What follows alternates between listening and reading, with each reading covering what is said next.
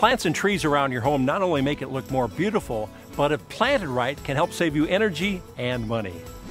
Meet Patty Reisinger.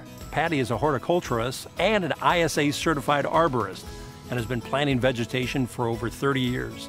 She's going to show us how to landscape a home with energy efficiency in mind. Patty, how does landscaping help save energy?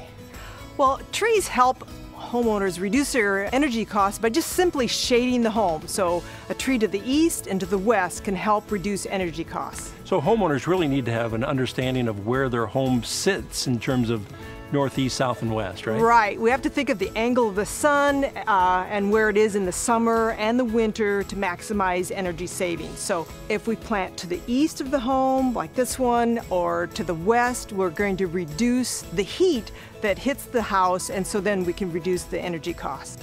If we do plant to the south, we'd want to have it a distance from the home so that during the winter time, the branches would not be shading the home's roof, because if it did, then we'd be losing some of the solar gain that we could get in the winter.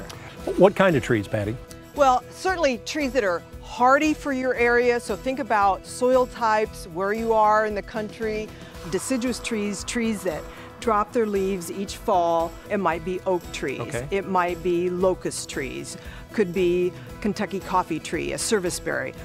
Trees have various sizes, so you want to make sure that you have room for it in your yard.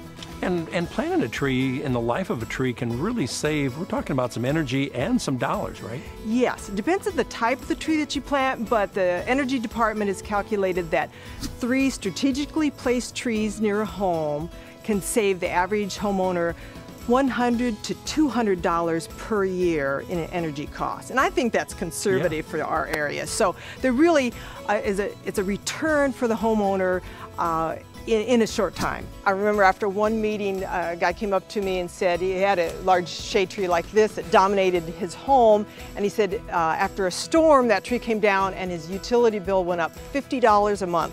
Wow. So for him, the loss of that one tree was significant. Most definitely, most definitely. Evergreens around the house, how do we think about that? Usually I would have you focus to the west and northwest side of your building. The predominant winds are from the west in the wintertime. So all of the trees in a community help slow the winter wind, and then that would help reduce the energy costs in the wintertime. As a windbreak, really. Right, they're creating a windbreak. Even one tree can help slow the winter wind. If we have space, I'd plant 2 or 3 with your family home. Many folks have their air conditioning units sitting outside their house. How can we work to make that more efficient? Well, if we provide shade for the air conditioning unit, that helps it run more efficiently. We've got a good example over here. Let's go take a look. Let's take a look.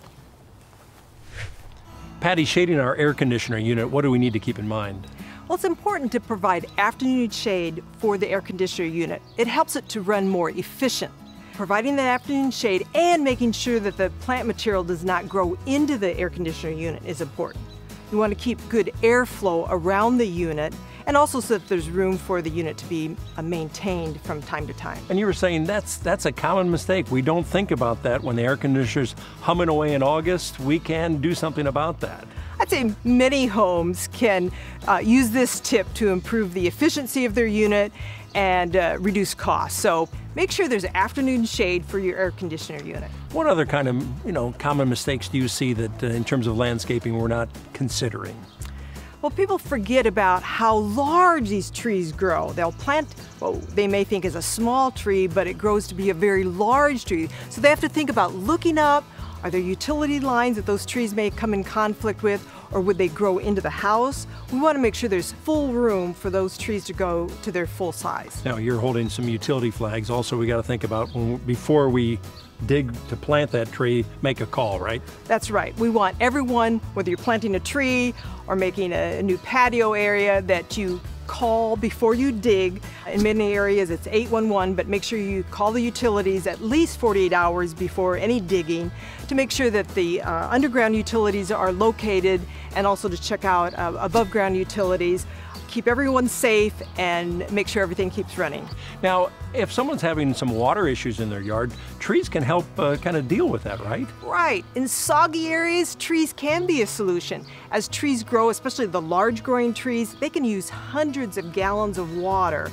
So it can make a difference matching up the tree to a site, and it'll help reduce that sogginess maybe in your backyard.